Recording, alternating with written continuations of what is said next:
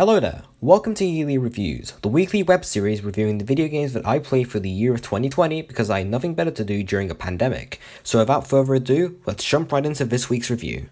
Okay, so this isn't what I promised, but hear me out. For those of you who didn't watch the last review, I said that next week we'd be taking a look at an example on how not to do a walking sim.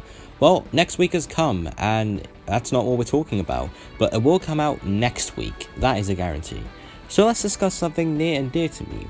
Music. I've practically listened to this stuff for most of my lifetime and yet still haven't bothered to learn a musical instrument. Whenever I'm creating videos or scripting reviews like these, music is always playing in the background. And I'm not like other people who collect records for fun. I collect CDs, which is just sad, but I'm rambling. So basically, the point is, I like music. Not that music, but still. So, anybody up for a game all about music? Yeah, no, that was a piece of shit. In case you couldn't tell by the video's title, today we'll be talking about No Straight Roads, a video game all about music. In the city of City, there's an organisation called No Straight Roads, or NSR for short.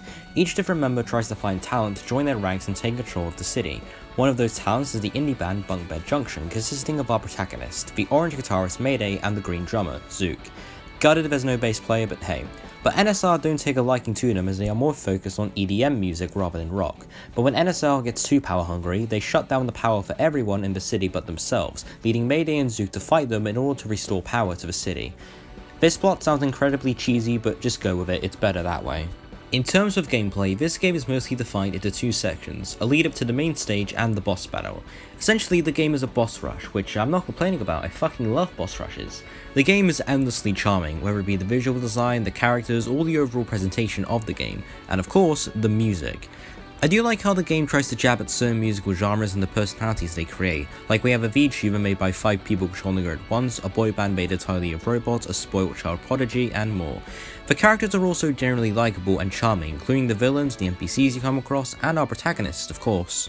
So this game seems great, but it's heavily flawed, so let's go over the common complaints everybody has and see if I agree with them. Number 1, the game is buggy.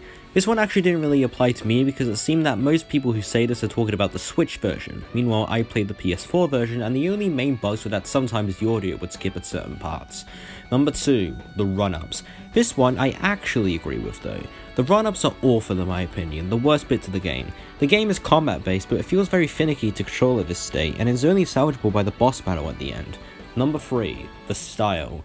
This game tries to juggle being both a rhythm game and a combat game, kinda like games such as No More Heroes or Fury, but it just seems like in terms of enemies it really struggles in doing that, especially in the run-ups.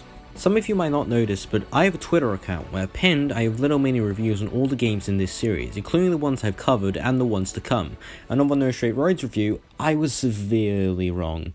Well, not wrong, just... I'll explain. I think it didn't help how I just constantly hit restart every time I died, or how when I wrote that review I just finished playing it a minute after, and look at that score. I mean, I do like the game, but 10 out of 10? No.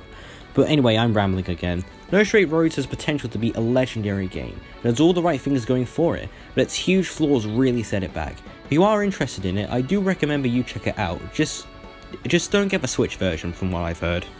Hey folks, thanks for sticking to the end of this review. If you like what you saw here, feel free to like, comment, and subscribe. I really appreciate you guys making comments on these videos, they make up my day and I read every single one of them.